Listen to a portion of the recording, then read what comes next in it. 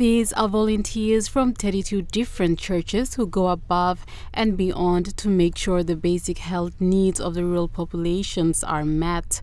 They do face challenges in their line of duty in terms of medical drugs and equipment. Our challenges continues even if we take the concept payroll to ease the pains of our health workers. And those challenges are medical supplies, medical equipments.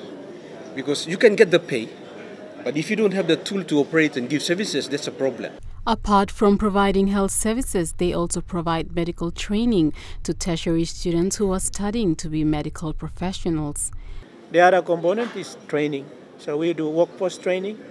We have 4 general nursing schools. Out of those 4, 2 of them offer midwifery program, the bachelor's program. And we have 12 community health worker training schools, those that work mostly in the rural settings.